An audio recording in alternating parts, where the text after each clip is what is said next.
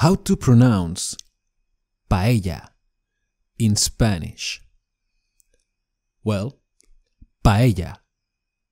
Pa-e-ya. The double L is like a y.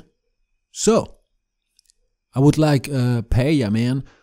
Me gustaría una paella, por favor. Now, there's all kinds of paellas. For instance, la paella de marisco, which is the paella that has a lot of seafood. In the case that the paella contains a lot of meat, then it is una paella de carne. Let's say you want both, no problem.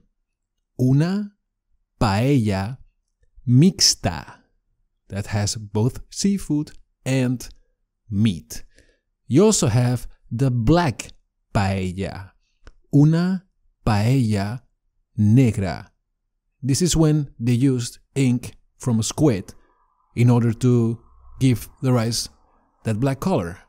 So, una paella, dos paellas, una paella de marisco, otra paella de carne y para acabar, una paella negra. Quiero paella el lunes, quiero dos paellas el martes, and so on. Paella.